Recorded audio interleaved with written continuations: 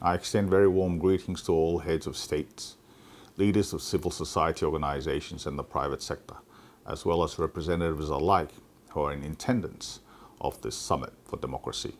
Furthermore, I would like to express my sincere gratitude for the invitation by the President of the United States and an opportunity to contribute to the aspirations of nations large and small, developed and less developed, on the subject of democracy, and to listen and speak with great frankness on the challenges facing democracy globally, regionally, and not forgetting in our own countries.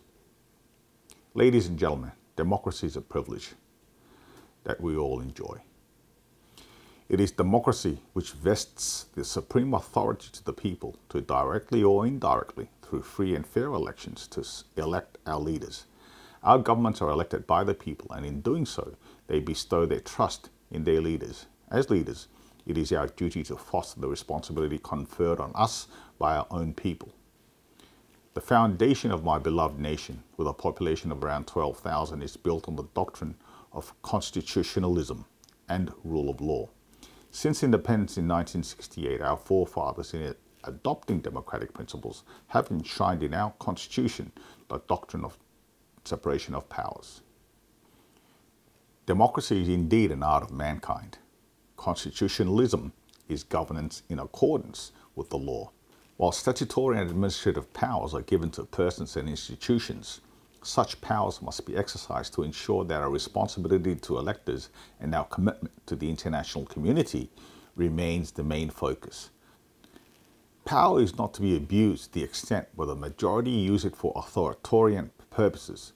Powers given to the leaders are to be appropriately utilized. Otherwise, as Lord Acton said, power tends to corrupt, and absolute power corrupts absolutely. To this we say, therefore, the use of power must always be tempered with wisdom, and as the Bible says, the beginning of wisdom is the fear of the Lord. Otherwise, it will lead to the trampling over of all democratic principles, leaving aside the concept of liberal democracy.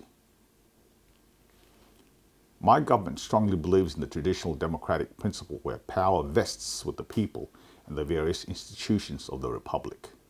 Despite having elected members in Parliament for matters of national interest, the opinions of the people matter and are sought. Recently, we made changes to our laws to allow greater participation of the people of Nauru in the decision-making process by the bureaucrats. A national survey or poll will be our norm in the future to decide on important national issues so that individual citizens are able to participate in the decision-making process at the national level. As a nation, Nauru believes in ensuring that every person has access to a free and fair justice system. For that reason, recently we have reformed, transitioned and evolved our judicial system. This includes the establishment of our own final appellate court, which has been given power to determine core legal issues regarding important matters of the Constitution and land. Both these subjects deal with fundamental rights and obligations of our people. Access to justice and the respect for human rights go hand in hand. However, our political realities are that limitations on human rights are sometimes placed in the hands of the executive. An independent and fair judiciary with this appellate process provides an avenue for those aggrieved by executive decisions to a secure enforcement of those rights. Our judicial reform is firmly embedded to achieve these goals.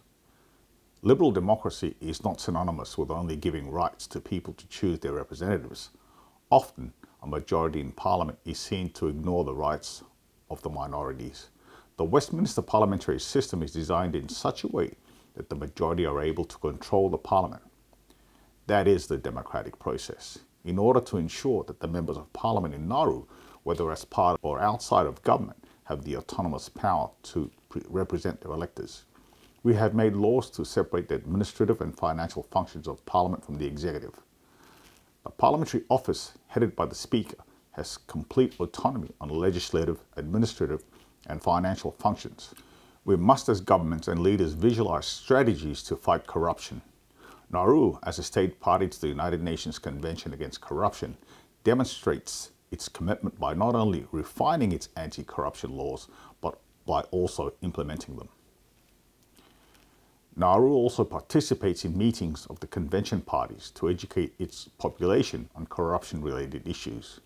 We must, as servants of our countries, envisage how to promote the respect for human rights by succeeding in the quest to regulate, civilize, and create mechanisms for order around us which protects harmony, guarantees safe possession, and allows society to develop.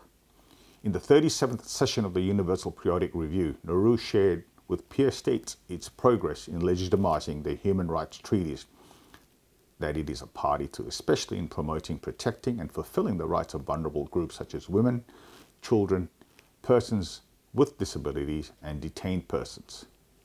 For a small nation like Nauru, issues impacting the environment are directly related to the livelihood and survival of our people. We urge upon developed countries to ensure that the Paris Agreement on climate change be strengthened to ensure that the bigger and economically powerful countries mitigate the losses suffered by countries such as Nauru, in particular our land and marine resources. We are all parties to numerous international treaties and conventions on human rights and anti-corruption.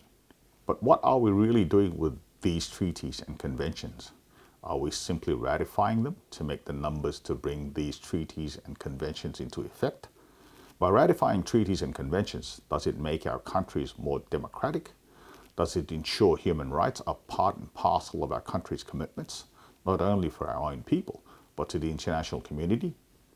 On behalf of the Republic of Nauru, I pledge my commitment to bolstering democracy for our small nation, as well as for your nations in our international family.